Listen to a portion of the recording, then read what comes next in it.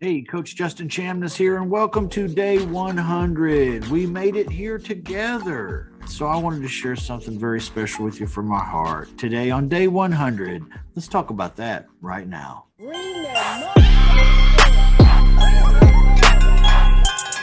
Once there was a real in-depth study on two types of people. The first type were lottery winners. People who had an extravagant amount of fortune dumped on their lives. The other group were paraplegics, folks that have lost the use of their extremities. They can no longer use their legs or their hands or arms. The study took note of how happy these individuals were before they won the lottery or before they became paraplegic.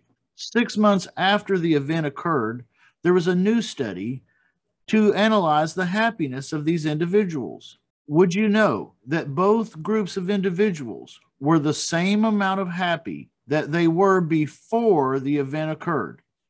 They were just as happy or they were just as unhappy, regardless of whether they had won the lottery or had become paraplegic and were crippled for life. Perhaps you believe that one day you'll become happy when you've reached a certain status or when you've attained a certain goal, but that's just simply not what science tells us. Happiness is a choice. Happiness is a decision that you make each and every day, just like love, just like forgiveness, just like living in peace instead of violence and hatred. Am I suggesting that you can't be happier than you are right now? Absolutely not.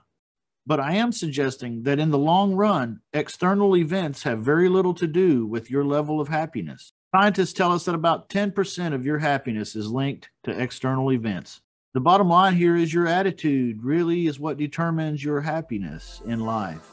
You've come 100 days with me, and I hope somewhere along these 100 days you've decided to be happy, because you really are the only thing standing in between you and being happy. By now, you've realized some of your survival mechanisms, they lead you down a negative road. So make a decision to be a positive individual and to see the bright side and to stay proactive and keep working towards good, because good will always overcome evil in the end. I'm Coach Justin Chamness. I do like you, and I'd like to see you here again sometime soon. ShutUpMoney.com is a great place for me to meet with you, because I like you. Bye-bye.